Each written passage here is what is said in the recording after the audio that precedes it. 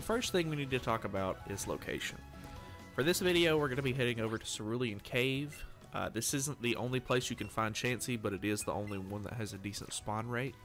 But don't worry if you're not finished with the game. I've actually farmed Chanseys in various locations throughout the map. It's just way harder because the spawn rate is so low. I'm going to put up a graphic on the screen right now just so you can see the other spawns where you can find Chansey. Just know that it's going to take a long time. Sometimes it took me like an hour in between spawns.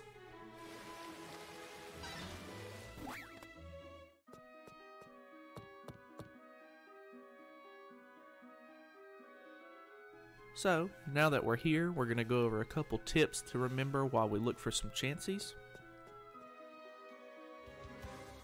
Number 1. 2 players are better than 1.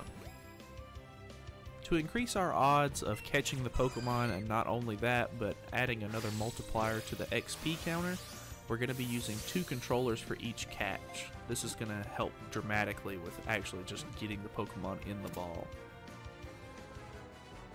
Second tip. Don't be afraid to run. During this process, you're going to miss a few times, and that's because Chansey likes to jump around and play its animations at weird times.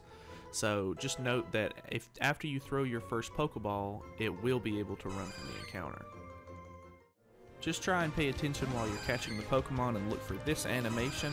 And once you see this, all you need to do is back out to the main catch menu and then press B and then run from the encounter. As long as you run first, your chain will stay intact. Tip number 3. Be patient and have fun.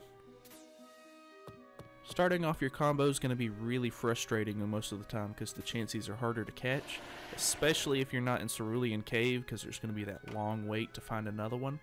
Just be patient and just try to make sure that your throws are on point to maximize your XP potential, and you'll see a lot of growth in this short amount of time. Also, don't forget to use max lures to help out with your spawn rates. Moving on to modifiers. There are 3 different kinds of modifiers in this, so we're going to be looking at combo, size, and throw. As you can see by these charts I've put on the screen, the higher your combo is, the more XP you're going to gain. So normally once you hit around 50, you don't really have to worry about the combo modifier anymore, but you know, just try to keep your chain up. The size multiplier is a little bit more tricky. It's basically just all luck. You're looking for a Pokemon with either the red and blue swirls on it just to indicate that it's either a large or a small Pokemon. But the extra large and extra small modifier is so much bigger than the regular small and large, but there's really no indicator for that until you've already caught the Pokemon. So just look for the red and blue swirls if you can.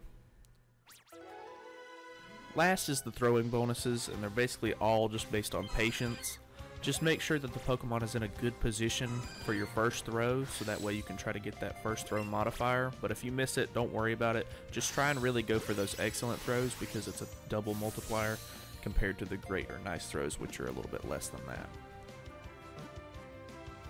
Another thing I want to talk about is shiny Pokemon. After chaining for a while, it's going to become more likely to find a shiny Pokemon, so if it's not a Chansey, you're going to have to make the choice on whether or not to break your catch combo or get this shiny Pokemon. In my case, I would say go for it because shiny rates are a little bit more inconsistent, whereas you can always start your catch combo back over again.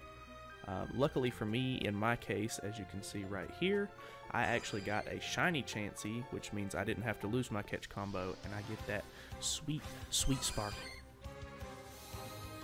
So, after knowing all this information, you're going to notice that once you get higher up and you catch more Chanseys, you're going to get a lot of XP, as you can see from this one right here, as it pops up on the screen. I skipped it a little bit, but I got 30k XP off of one Chansey. And that was a pretty rounded off point. I think normally I was getting around 28,000 per Chansey once I got my chain up so high. So it's a really effective way of farming XP. And I mean, what more could you ask for other than that, really? So I hope this video helped you guys out. And if not, I mean, you can always hit the dislike button. But I have a lot of other Pokemon Let's Go videos on my channel, also in a playlist if you need to find them.